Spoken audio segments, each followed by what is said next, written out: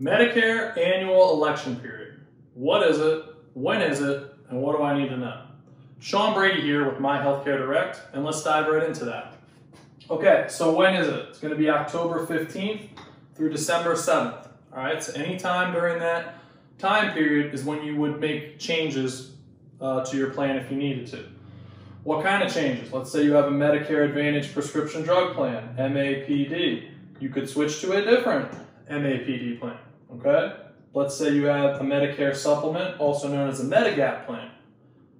You could potentially switch to a MAPD plan during this time frame as well, okay? Same thing with a PDP. If you want to go ahead and make some changes, this is the time to do it.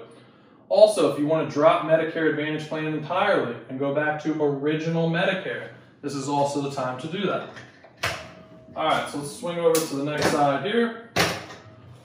Recommendations. All right, first of all, what I recommend is look in the mailbox for an annual notice of changes. This is going to be a letter you're going to find.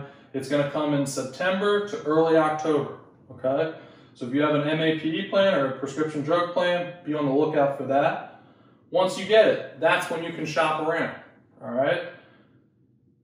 Again, if you are going to make a change, it has to be done during that time frame, okay? You have to have an application in by December 7th.